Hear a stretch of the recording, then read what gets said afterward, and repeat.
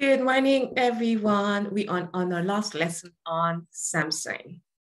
And the Bible tells us that whatever your hands find to do, do it with all your strength and might. Let us pray. Dear Heavenly Father, thank you for waking us up for another day as we journey through the life of Samson and see what lessons we can glean. Lord, if we're honest with ourselves, we can see ourselves in a lot of what Samson does. And Lord, we can learn valuable lessons. We can look in our lives and we can reflect on how we have gone away from you. Because like Samson, we did not listen, or we push boundaries and find ourselves in sticky situation, some of which we get upset with you at when your words were clear. If we do good and follow you, we would have been in a better situation. It doesn't mean the enemy wouldn't be upset, but at least, God, we would have had no guilt to say, or we were disobedient. But we don't have to live in guilt. Like Samson, we can recognize that there's forgiveness in you, Lord. And we can reach out to you. And we can, even if we come tumbling down with the enemies, Lord, we can relinquish. The bad enemies, and we can reunite with you in Jesus' name. Amen. Amen, amen, amen. I hope you'll have a blessed and amazing day today. So lesson number 5, let's get right into it. Use your strength for God's work. But there's no doubt a lot of people would think of Samson as one of the strongest men, not just in the Bible, but maybe in history.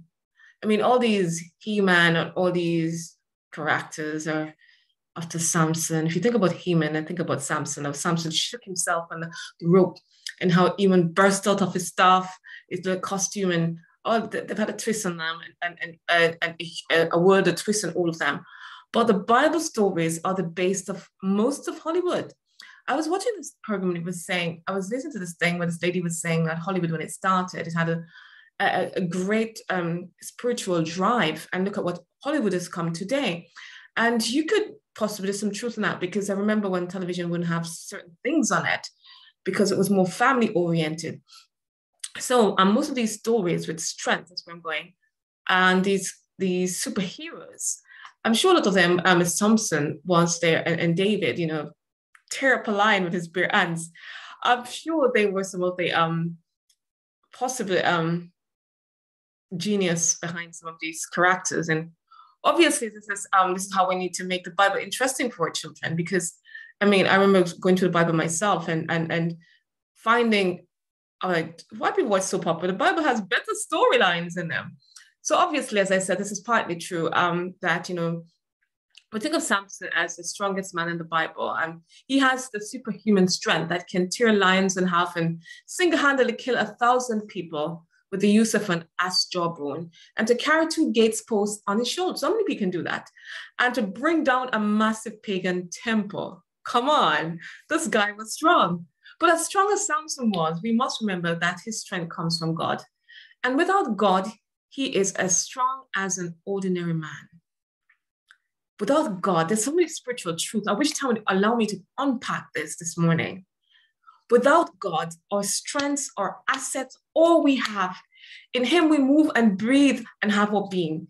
Without God, all our strengths and everything we have is nothing. We're just an ordinary person. Without God, all your riches, all your academias, all your accolades behind your name. Without God, all of this is nothing. And I hope we're teaching our young people this. And they tend to just, oh, I must do this. I must break the Sabbath. I must do that because I need it. I need to be successful. But without God, all of this success is nothing.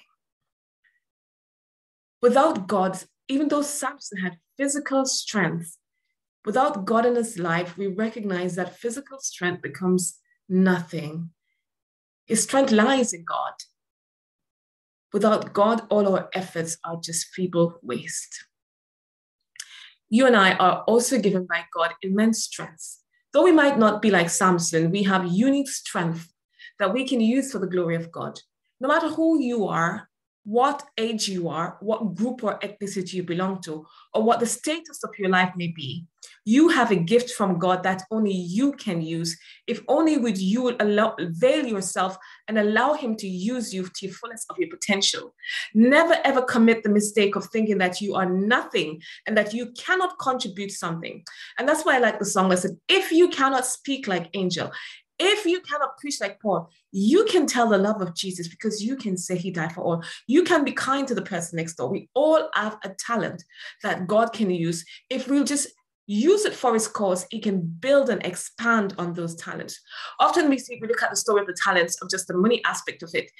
But whatever talents you have, whether it's a gift God has given you, when you use that gift to God's service, you'll be surprised how God can use that gift to be a blessing to you. Many people are singers, they leave the church choirs because it's not money making enough, and they go into the employments of the world and they leave and walk away feeling broken, some killing themselves because the world has nothing satisfying to give. So many bright lights have gone dim and die on overdose or some other form of illness because nothing satisfies like Jesus. Nothing, nowhere else can you invest your talents in the cause of God. You might not get wealthy in the world's eyes, but you'll be wealthy for the kingdom of God. That's exactly the same lie that Satan wants you to believe today, that you can be nothing or you can be everything by yourself. But without God, you will not prosper. We have different strengths. If it could be writing, as I said, it could be playing the piano, it could be singing, it could be encouraging one another, helping in setting up hospitality, or simply greeting people as they come into church every morning and every Sabbath or Sunday, wherever day you worship. Don't underestimate the small things that you can do or other people. And what you can do, nobody else can do. Sometimes we look at our messed up lives, and some of you are looking up at the traumas in your life. One thing I found out that some of the difficult situations, yes, I've had a difficult life, and anybody who knows me knows that. I've had trouble after trouble. Yes, that is true. But I'm not magnifying my troubles. I am magnifying what God has done and how God has brought me through those troubles. And yes, I'm still seeing trouble. And yes, Sandra, wherever I go, trouble follows me. Yes. But if that's what it takes for God to save me, that is okay. That is okay. And I know you mean well. And I'm not glorifying in my troubles because I don't want troubles. Anybody know me? I don't want troubles. I just want a moment of peace. But apparently that's not for me. But who knows? Maybe one day I'll get my day of peace and jubilee, even for a short time. But the point I'm making is God has used, only when I came into chaplaincy, I recognized, oh God, these challenges were character forming. It showed me where I was weak. It showed me where God has worked and built on my personality and made me a stronger person. They were connector points that God used for my patients. Had I not had some of those experiences, I couldn't have been as effective. No, I don't need to have gone through your experience. Some people think that because you've never had their experience, you don't have a clue what they're going through. No, that's why there's something called empathy and journeying along with people. You can do that because God can help you to walk into those shoes with those people and be there. I don't have to have your story and experience to be able to be there with you when I'm genuine and I'm empathetic.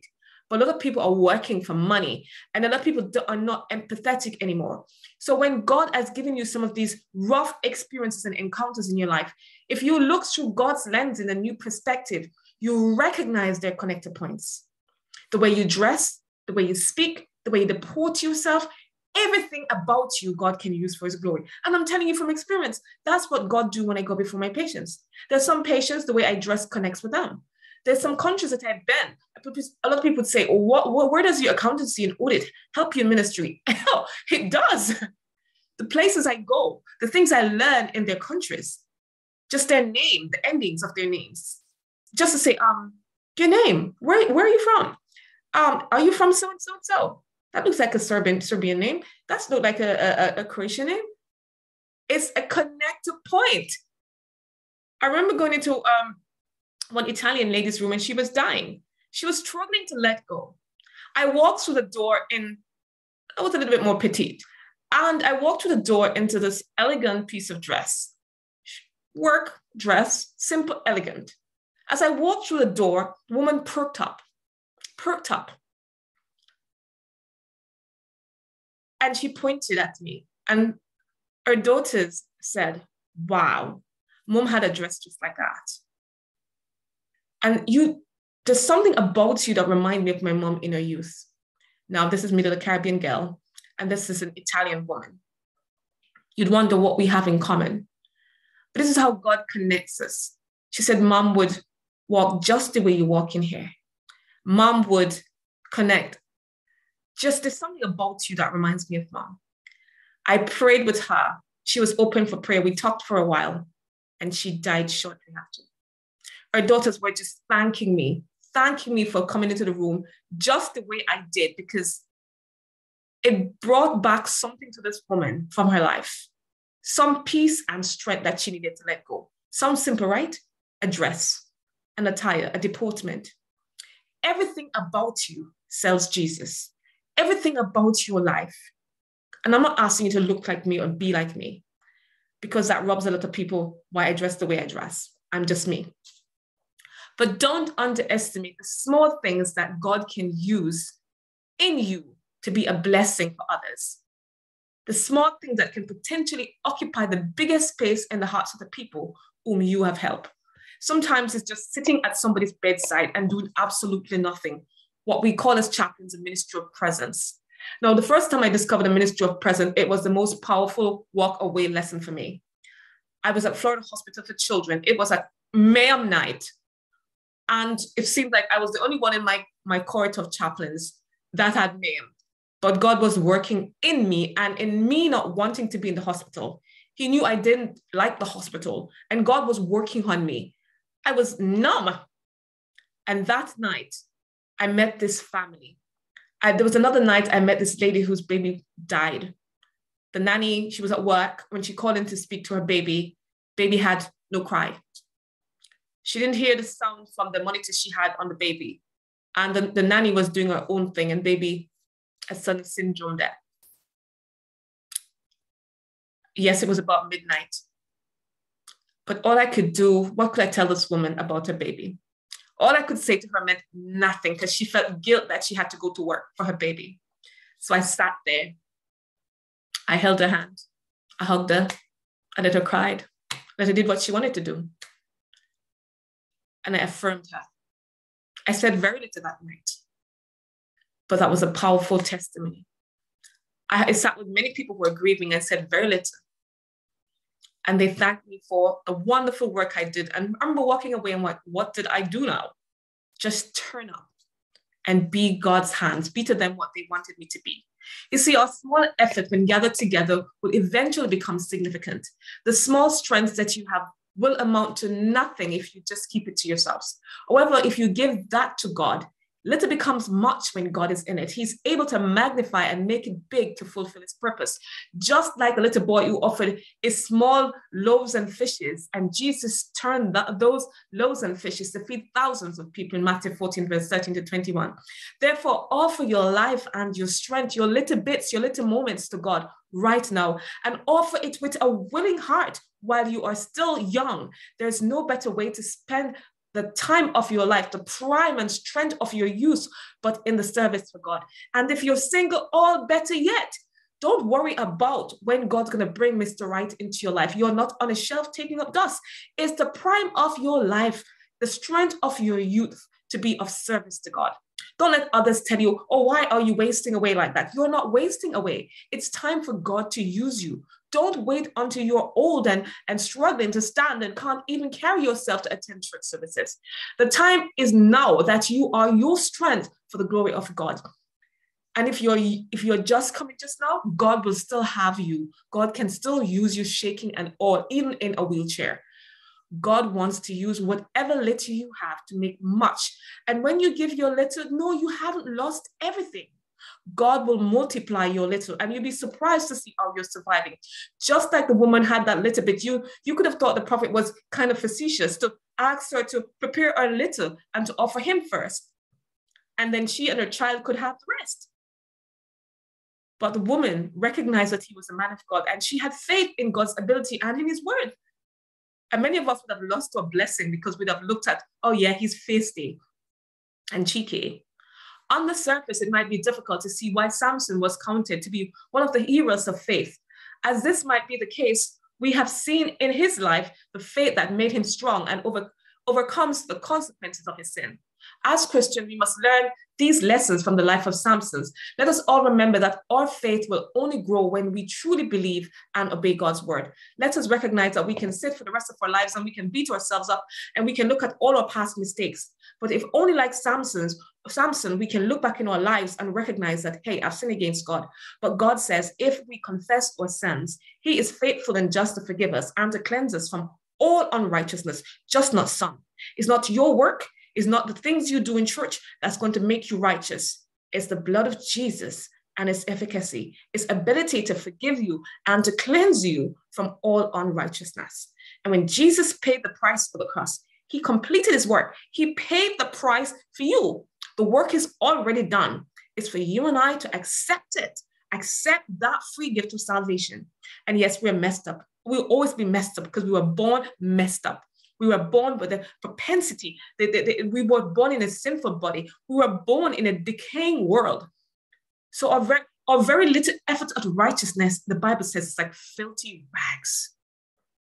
So no matter how good we try to be, and no matter how perfect we try to be, we're always going to fall short of being worthy. We're always going to fall short of being good enough. But in Christ, we are good enough. In him, we are everything. By myself, I'm not worthy. I'm not even worth it because I'm sinful and I always mess up, always fall short.